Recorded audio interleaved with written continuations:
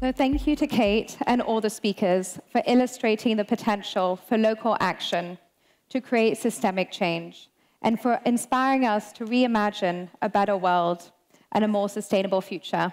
Before we break for lunch, it is my honor to introduce Henk Rogers, founder of Blue Planet Alliance, and Ambassador Samuelu of Tuvalu. Welcome.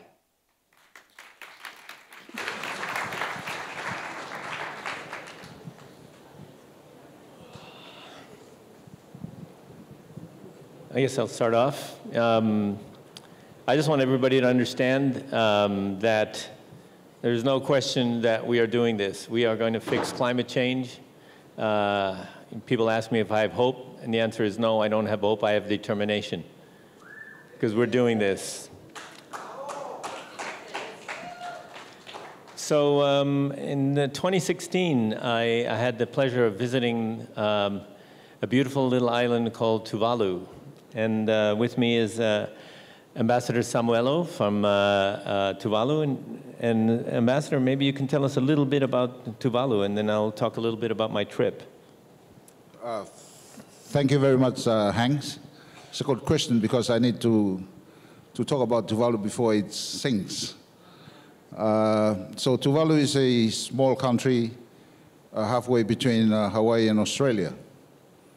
It's a member of the Pacific Island Forum. No more than 26 kilometers square, 11,000 people.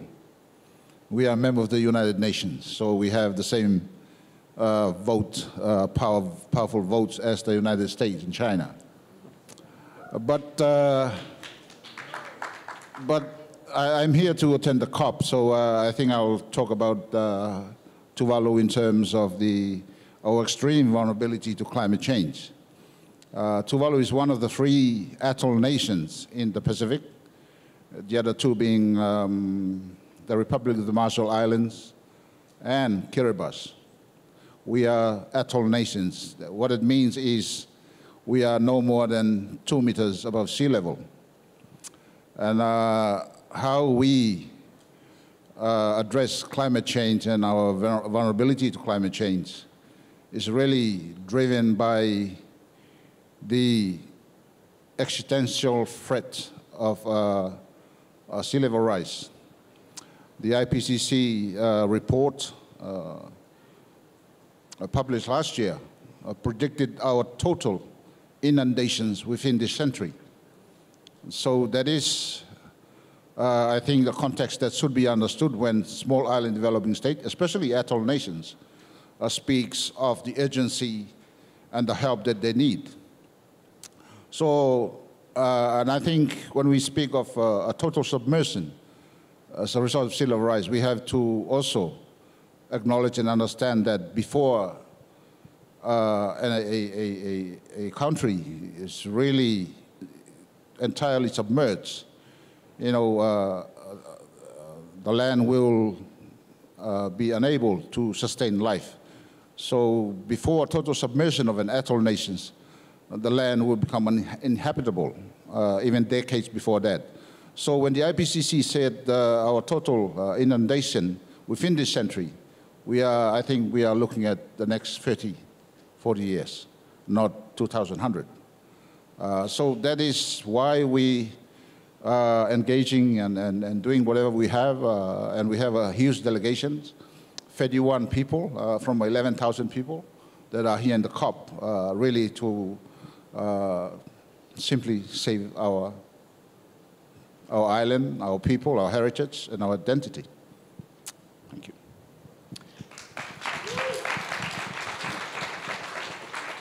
So I was fortunate enough to get to go to Tuvalu in 2016, and let me describe Tuvalu a little bit from the viewpoint of a visitor.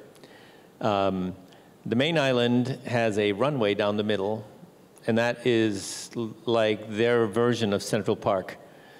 It's the runway. It's where everything happens. All the people get together on the runway and play rugby or ride bicycles or whatever. It's the park area. Twice a week a plane comes, a fire engine goes up and down the runway with the siren on, making sure that everybody knows that the plane is coming, don't come on the runway right now.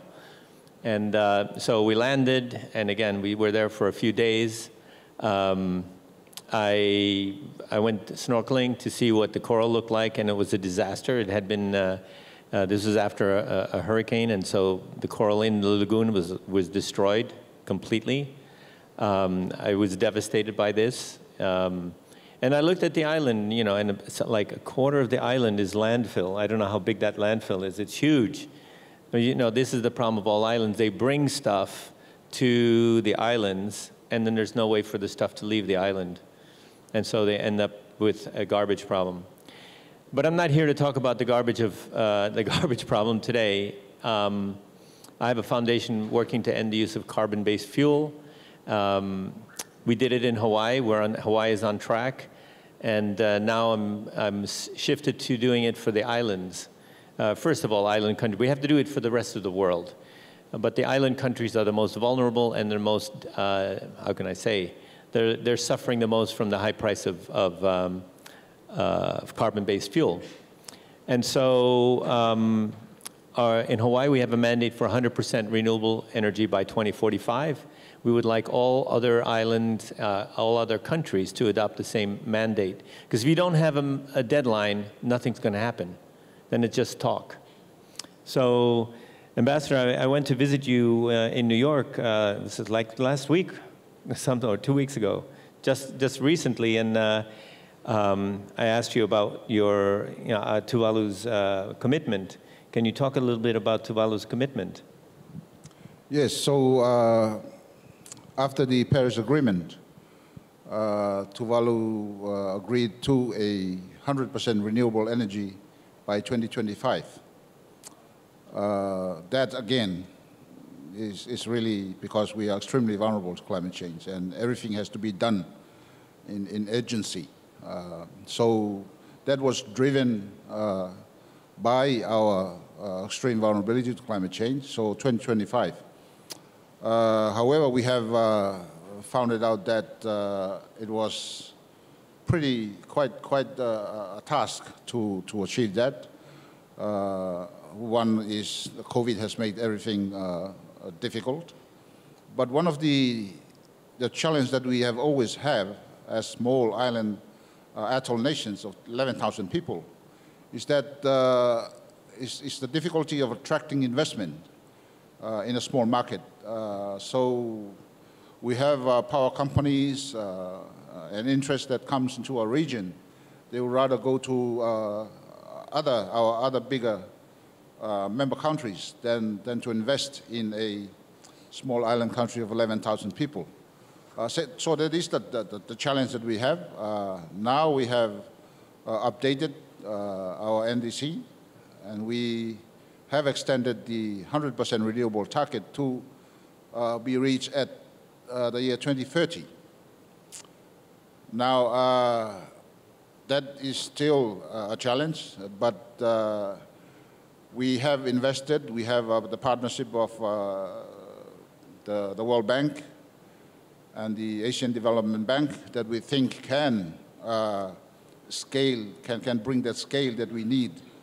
But so far, the partnerships by next year will help Tuvalu reach 40% of our renewable energy.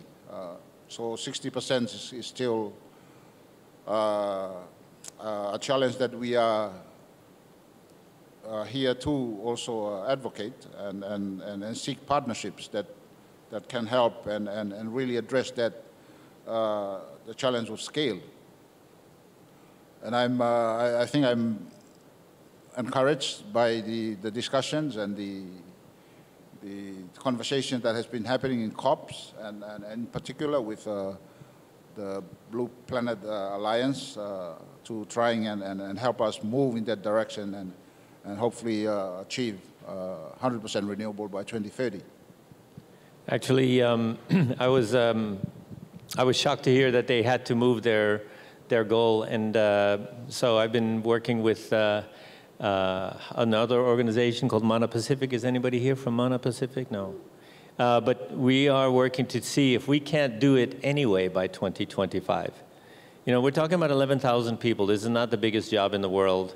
And I'd really like to see if we can't meet the original deadline. So we put Hawaii on track for 2045. But actually, Hawaii is now acting, first of all, the utility has said that they can do it by 2040. And second of all, we incentivize them by changing their business model. And they're acting like they're going to do it by 2035. So the idea is to put a deadline in the future and then work to see how quickly, how far ahead of that deadline we can actually, you know, hit it. And we would like to see Tuvalu do the same thing. I'd just like to finish. You know, I was on a panel in Hawaii, and I said, we're going to go 100% renewable by 2045. And the guy next to me on the panel said, I'm a professor at the university, and this is what I study, and there's no way we can go 100% by 2045. And it's like, well, okay, what do I say? I grabbed the mic back, and I said, well, I'm not as smart as this guy, so we're going to do it anyway. So that's the message to the world. We're going to do it anyway. No matter what happens in the room at COP, we're going to do it anyway. We're going to fix everything. Thank you very much.